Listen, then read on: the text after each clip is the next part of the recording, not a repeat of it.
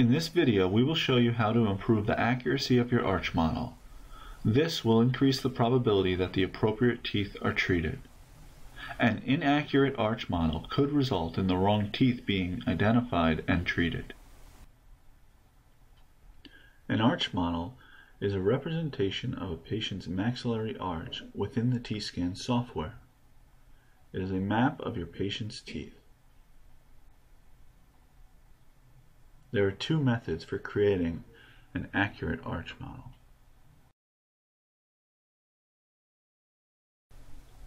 The first method, proportional modeling, uses the proportionality of human teeth to create the dental arch model. This method requires the measurement of only a single central incisor.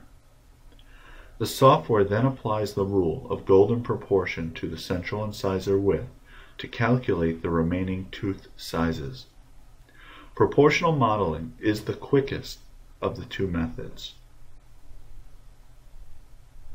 Using a Bowley gauge or a digital caliper, measure the width of one central incisor. Enter this measurement into the central incisor width field. The remaining teeth sizes will be calculated automatically. If the patient has a diastema, measure both central incisors, then divide this measurement by 2. If the patient has overlapped or missing centrals, measure the distance between the lateral incisors, mesial to mesial, and divide this measurement by 2.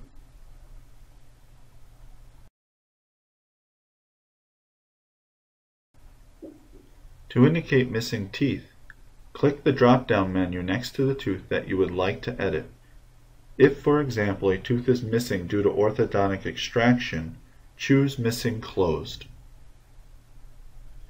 If a tooth is missing due to recent extraction or tooth loss, choose Missing Open.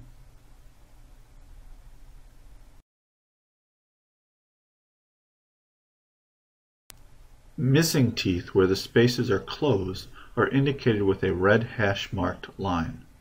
Missing teeth where the spaces are open are grayed out. The second method for creating an arch model is individual tooth measurement, which requires that every tooth of the maxillary arch be measured and entered into the tooth chart.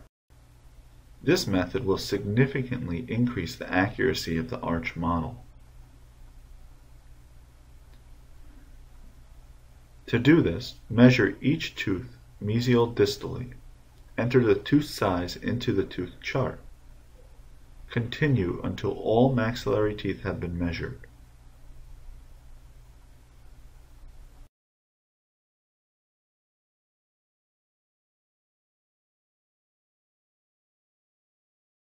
The final step for creating an accurate arch model is using actual tooth contact data. Once you have completed either method, scan your patient's bite. Next, play the scan until all contacts are visible.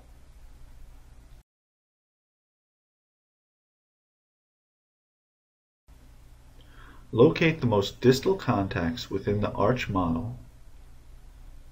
Using the central incisor width tool, increase or decrease the central incisor width until the distal tooth contacts are centered within the borders of the most distal tooth region of the arch model.